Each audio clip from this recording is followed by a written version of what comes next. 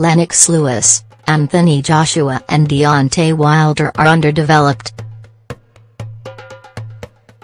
The former undisputed king of the division believes the pair's lack of amateur experience means they cannot be lined up alongside other eras yet.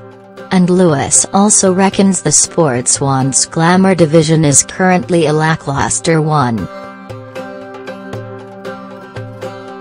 Current IBF and WBA champion Joshua won Olympic gold and world amateur silver before turning pro in 2013 but only started boxing at 18. While WBC title holder Wilder was also a late starter at 19 in 2005 before he won bronze at the Beijing Olympics in 2008 and then turned professional in the same year. He has now racked up 38 wins in as many fights ahead of his latest defense against Bermane Stiverne on Saturday in New York. Both fighters had limited experience at elite senior level in the amateur ranks despite their exceptional success before turning pro. There's been a lot of talk recently about historical comparisons of heavyweights of older generations to heavyweights of the new generation, Lewis said on his official website.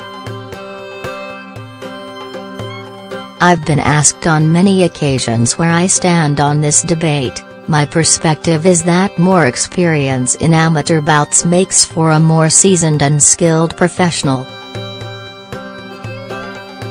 It's not my intention to knock or take away from any of today's fighters, nor is it my intention to overly glorify fighters of the past.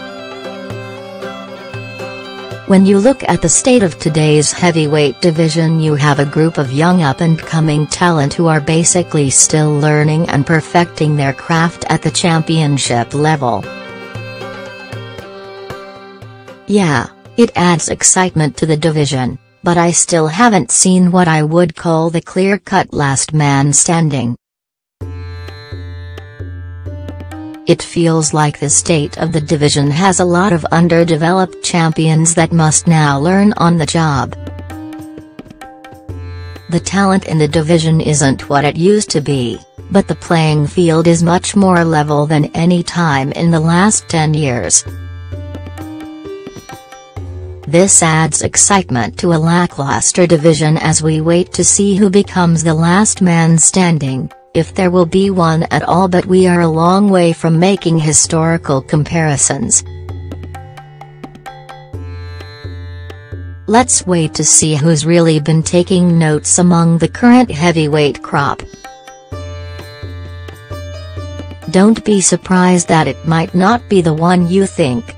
Lewis spent much longer in the unpaid ranks than the division's top two stars today, winning a World Junior title in 1983 before representing Canada at the 1984 Olympics. He lost to eventual gold medalist Tyrell Biggs in the quarter-finals before winning gold himself at super heavyweight 4 years later at the Seoul Games. The British boxing icon said, "Most of the top heavyweight fighters today don't come from a pedigree that has a long amateur career. If you look at Deontay Wilder and Anthony Joshua, both competed in the Olympics and won medals, but they also didn't have extensive amateur careers to build up on before turning pro. What they did have was amateur success in the form of gold and bronze medals. Generally, these are things that translate into launching pads for professional careers, and it's no different in the case of Joshua and Wilder. I used my success in the 1988 Olympics to do the same. However, my setbacks in the 1984 Olympics caused me to step back and re-evaluate, and I chose to hone my skills further as an amateur, pursuing that gold medal ticket for another 4 years.